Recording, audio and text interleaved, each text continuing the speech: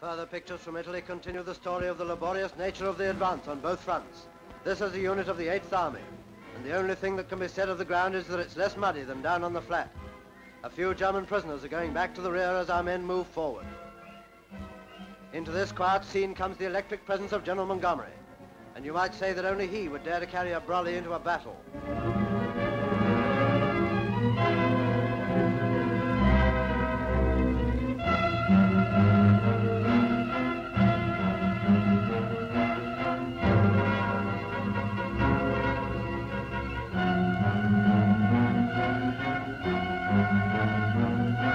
As for the rest of the story, well, if you think the reports of the mud have been exaggerated, just sit back and get an eyeful of this.